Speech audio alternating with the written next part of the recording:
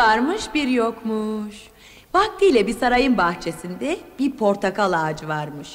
Bu portakal senede bir portakal verirmiş. Onu da yemek kimseye nasip olmazmış. Bir gün padişah 3 oğlunu çağırarak "Koskoca delikanlılarsınız, şu portakalı bana yediremediniz gitti" deyince büyük oğlan "Merak etme babacığım, o portakalı ben sana kopartıp getireceğim" diyerek oradan uzaklaşmış. Ağacın yanına gitmiş. Tam portakalı koparacağı sırada bir fırtına çıkmış. Her yer zangır zangır titremeye başlamış. Oğlan korkup kaçmış. Ertesi gün küçük oğlu da koparamamış. Korkmuş kaçmış. Padişahın canı ağaçtaki portakalı çok istiyormuş. Saraydaki Keloğlan'ı çağırtmış. "Bizim şu senede bir portakal veren ağaca gidip o portakalı koparacaksın. Benim oğlanlar beceremediler. Hadi göreyim seni Keloğlan" deyip Keloğlan'ı yollamış. Keloğlan ağacın yanına gelmiş. Bir de bakmış ki bir ejderha portakalı koparmak üzere. Hemen yanında taşıdığı okunu çekip canavarın başına saplamış. Canavar acıyla yerde kıvranırken o portakalı koparıp padişaha götürmüş. Olanları anlatmış. Padişah, "Demek bunca yıldır portakalımızı bir canavar yiyormuş ha? Çabuk peşinden gidip onu iyice öldürün" diye emir vermiş. Keloğlan ve 2 şehzade canavarın izinden giderek bir kuyu başına gelmişler.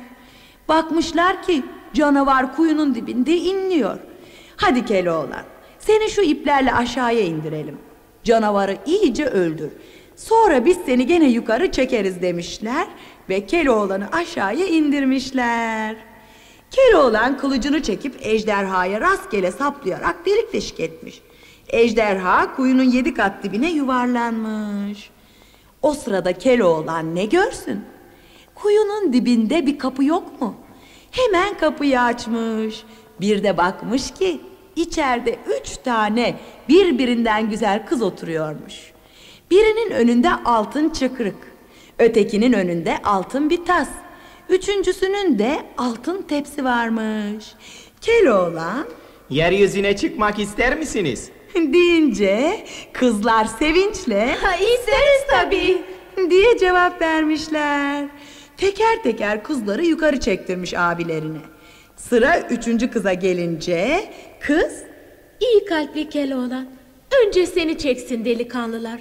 Yoksa beni görürlerse seni aşağıda bırakırlar.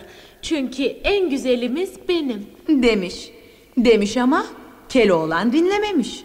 Ve sonunda 2 delikanlı güzel kızı görünce Keloğlan'ı kuyunun dibinde bırakıp gitmişler. Keloğlan kuyu dibi sarayında dolaşırken ileride bir kapı daha görmüş. Kapıyı çalmış, ihtiyar bir kadın çıkmış. Çıkan kadına "Anacığım, ne olur bana biraz su verin, içim yanıyor" deyince kadın "Nerede yavrum? Biz burada suyu senede bir görürüz. Nedeni de burada bir ejderha ile yavrusu var. Suyun başında oturuyorlar. Senede bir kız kurban veriyoruz. O kızı yerken de sular akıyor." Bunun üzerine Keloğlan "Ben canavarı öldürdüm anacığım. Suyun yerini gösterin, yavrusunu da öldüreyim, suya kavuşun ondan sonra." Hemen suyun başına gitmişler. Kızı kenara bırakmışlar. Canavar gelir gelmez Keloğlan oklarını peş peşe atarak canavarı cansız yere sermiş. Herkes suya kavuşmuş. Keloğlan da kana kana su içmiş. İhtiyar kadın oranın ana kraliçesiymiş.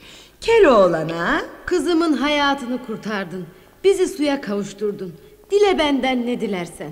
Keloğlan hemen yeryüzüne çıkmak istiyorum" demiş.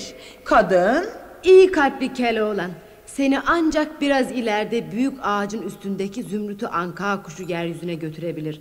Ama başka bir şeye ihtiyacın olursa bana gel" diyerek Keloğlan'ı yolcu etmiş. Keloğlan gitmiş, koca ağacın altına gelmiş. Kuş ağacın üstünde oturuyormuş. Seslenerek "Kuş hazretleri, beni yeryüzüne götürür müsün?" Kuş "Çıkarırım ama önce kuvvetlenmem gerek. Bana 40 tane koçla 40 teneke su bul gel. Koçları bir kanadıma, suları bir kanadıma koyarsın. Sen de sırtıma binersin. Gak dedim mi et, guk dedim mi su verirsin. Böylece seni gökyüzüne çıkarırım. Keloğlan hemen ana kraliçeye gitmiş. Anacığım, kuş beni götürecek. Götürecek ama 40 koçla 40 teneke su istiyor. Kadın kızını kurtardığı için Keloğlan'a istediklerini vermiş. Keloğlan doğru kuşun yanına gitmiş. Ah be, işte istediklerini getirdim. Hadi canım kuşum, aşağıya in de yola çıkalım. Kuş inmiş, hazırlıklarını yapmışlar. Gak dedikçe et, guk dedikçe su vermiş ve yeryüzüne varmışlar. Keloğlan kuşa teşekkür etmiş ve yola koyulmuş. Yürümüş, yürümüş, bir kuyumcu dükkanına gelmiş. Selamun aleyküm. Beni yanına çırak alır mısın kuyumcu başı? Kuyumcu haline acımış ve Keloğlan'ı yanına almış.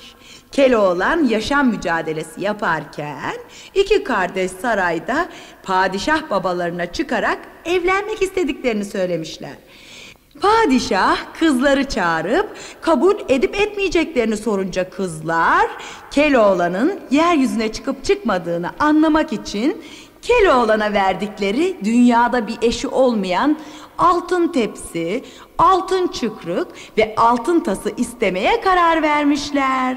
Padişaha, Eğer oğullarınız bir altın tepsi, bir altın tas ve bir altın çıkrık getirirlerse onlarla evleniriz. deyince padişah derhal vezirini çarşıya yollayıp bunların üçünü de bulmasını emretmiş.